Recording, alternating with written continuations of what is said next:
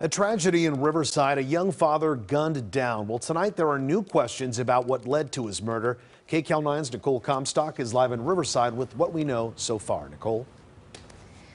Well, Juan, this man left behind 3 young children who he loved very much and a grieving family who wants answers about why he was killed. Loved ones left flowers and candles at a vigil for a young father of 3 who was shot to death behind this apartment complex in Riverside. They were too traumatized to speak with us tonight, but say 23-year-old Raul Hernandez Ramirez was a loving husband and protective father for his family.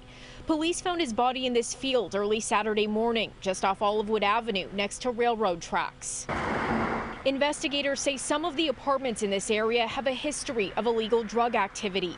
We're told Raul recently raised concerns about drug sales going down near his children, which leaves some here wondering if his murder was motivated by retaliation. Police say at this point, that's just speculation. Monday, detectives announced an arrest in the case. 19-year-old Luis Angel Sanchez has since been charged with murdering Raul. Police say the 2 men got into some sort of argument Saturday, that they're not sure why Sanchez fatally shot Raul, but they arrested him in an apartment at the same complex. Neighbors have cameras pointed right at the parking lot where the argument occurred.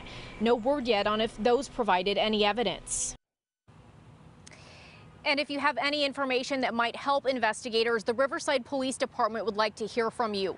We also have a link to a fundraising account the family set up for the victims' children on our website, KCAL9.com. Reporting live in Riverside, I'm Nicole Comstock, KCAL 9 News. Nicole, thank you.